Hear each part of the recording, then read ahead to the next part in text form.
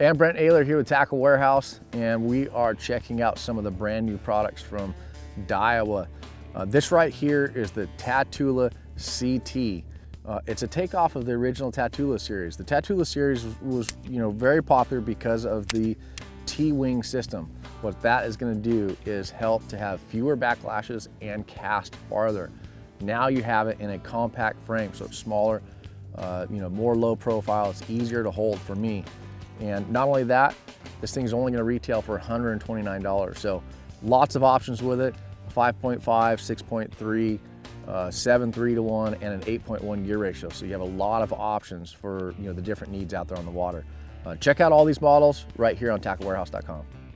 It also has 2 corrosion-resistant ball bearings in it, which is an upgrade from the standard Tatula, just to help with corrosion. It's going to be an awesome fit for that because I can fish both fresh and salt.